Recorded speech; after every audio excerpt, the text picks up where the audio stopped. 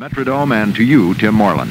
Bill, thank you. It was a very special day here as former Viking coach Bud Grant retiring after 27 years as a head coach, 10 in Winnipeg and 17 with the Vikings, the first man to win 100 games in his first 10 years as an NFL coach.